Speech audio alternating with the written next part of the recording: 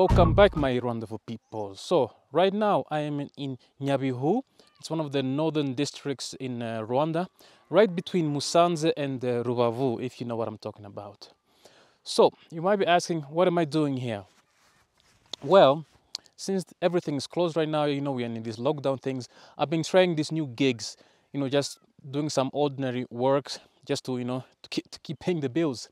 So luckily I got this gig where I was invited to come and basically take pictures and to take live video streams of a farmer's day where farmers are getting trained in how to basically farm better potatoes or better yield in potatoes. So it was a nice day. I thought, let me just take you around and show you how it looks like. I woke up pretty early at 5:30. You know, gotta get ready because it is like a 2.5-hour ride. And then, of course, these Rwandans always come at the Rwandan time. Oh, these Rwandan times, eh?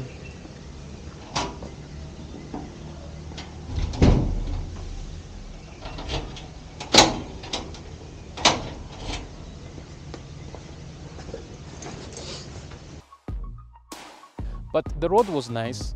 You could clearly see the difference between the districts that are in total lockdowns and the ones that are still open.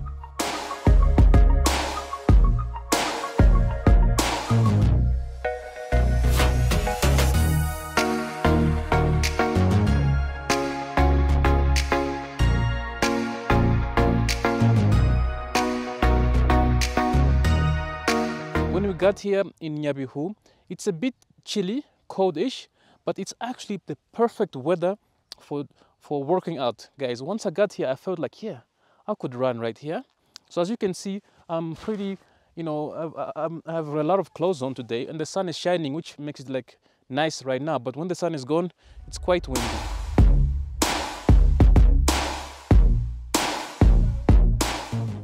So Honorine, don't fall, please, eh? Guys, I always love these kind of bridges. They're so scary, but I just like the adventure. I hope I don't fall. So I was hired to basically live stream this training of these farmers who are doing this course, and it is sponsored by some international organizations, and they want to see these things happening. Of course, because of COVID, we had to do it virtually, and this is the footage that I got from here. Everything was well planned. I arrived here like in the nip of time. The connection was not bad, and of course I get to enjoy this wonderful scenery as part of my job of today.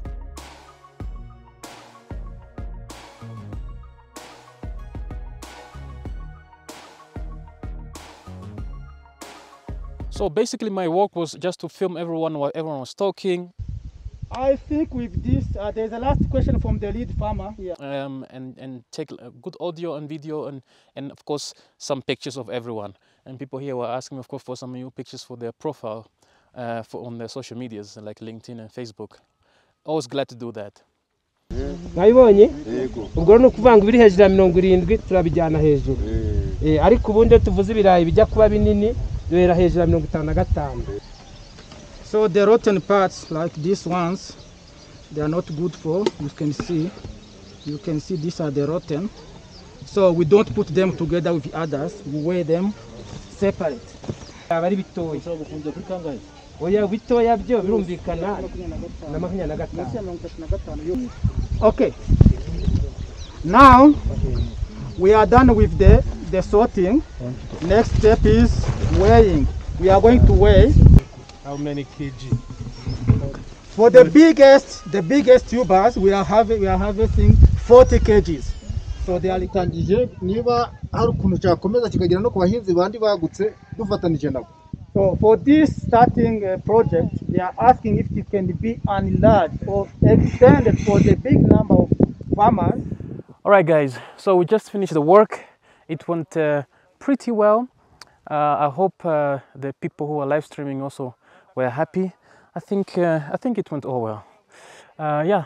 So because of these guys, of course, are potato farmers, I'm going to buy some potatoes from them, and I'll do a review once I get home with how delicious their fries are. All right. Thank you guys for watching, guys. If you like this video, don't forget to subscribe, hit that bell notification, and yes, don't forget to support me on Patreon. I love you guys. You're helping me go through this whole pandemic. All right, Muramuke, see you in the next video. Bye bye. So guys, today I was together with Honorine, our communication and social media manager. Honorine, how was the day for you? Well, I had a pretty good day. Yeah. Yeah, this is an awesome experience.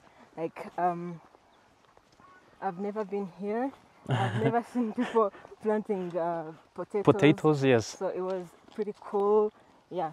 Yeah, yeah, right. So on a scale of 1 to 10, how delicious do you think those potatoes are? I think because they're fresh, they're straight from the land. I will scale them 10 to 10 maybe. Okay, oh, that's some high expectations. Yeah. I'm gonna make fries of them immediately once I get home. You better take the pictures. Ah, yes. Oh, that's a good one. Yeah. We take the before and after. Yeah. From farm to plate. Yeah, true. Okay, let's go home. Okay. So guys, it is generally tradition when you go to the rural parts of Rwanda to buy some fresh vegetables or potatoes. In this case, we just bought some whole lot of potatoes, but it's not all mine. I'm just gonna be sharing some because I think I only need like 5 kg. And this is the little town of Nyabihu where we are at.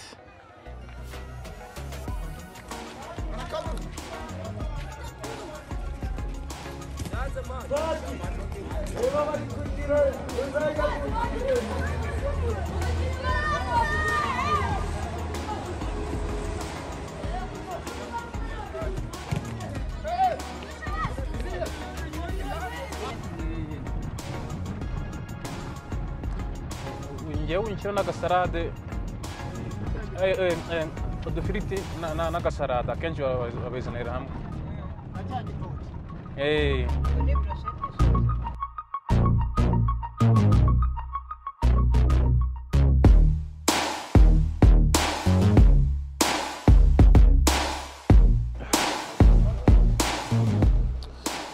Okay, before we go home, we have to take some lunch, of course. We are here at, what is this place called? Hotel Kirerama. Kirerema. So we are here at Hotel Kirerema 2. We're going to grab some quick lunch before we head to the road.